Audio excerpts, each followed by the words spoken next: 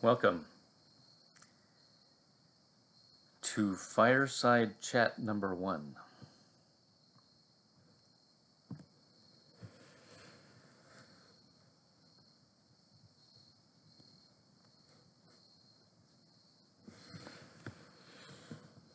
With Adam David Green, narrator. Today's talk is about angelic beings. And you might consider me one of them. I mean, after all, look at this tunic I'm wearing.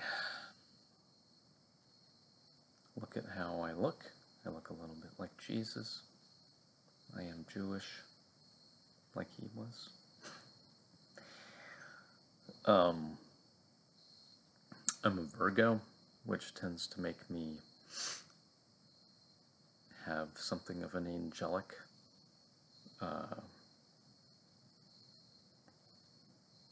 aspect.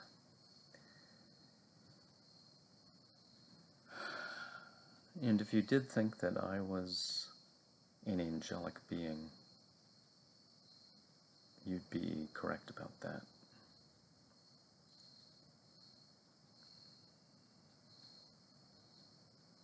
We're all angelic beings. We've all got angels. You might say we've all got demons.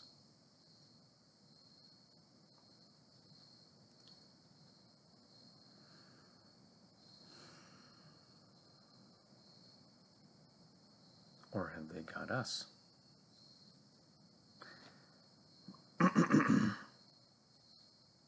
Jacob was wrestling the angel, and to the extent that our angels and our demons wrestle, we gain strength, we gain spiritual strength and wisdom. We're developing, we're flexing our muscles of discernment. We're learning. What is learning?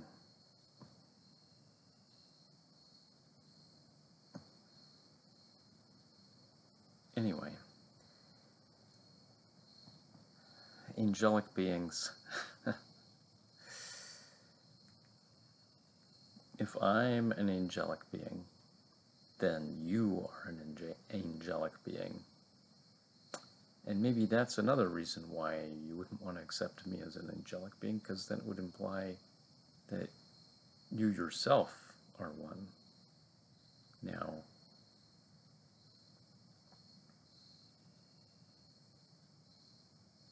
the problem isn't necessarily accepting me or you as an angelic being.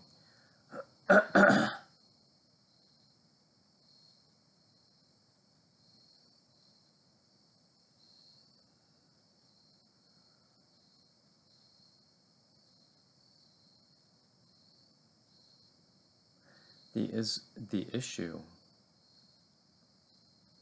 is if you think I'm an angelic being and you're not.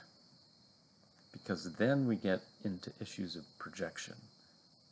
You're projecting... Whoa, that's a hand behind me? That's amazing. Looks like it's about to grab me. Oh, it's the candlelight. Speaking of projections, you project onto me what you do not want to see in yourself. Why would you not want to see yourself as an angelic being? Isn't that beautiful? But maybe it may seem to contrast with things that you feel ashamed about.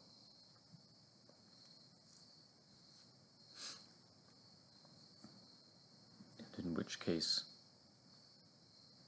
you'd have to come to terms with or reckon with the things that you feel ashamed about in order to fully embrace your angelic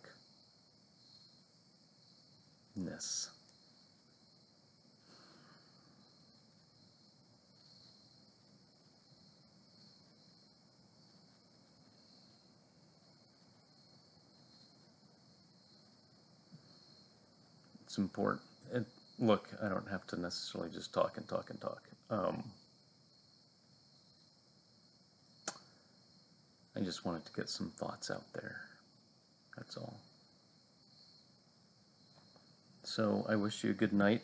This was episode 1 of, what did I call it? The Fireside Chat or something like that. Maybe we'll have more of these. Good night.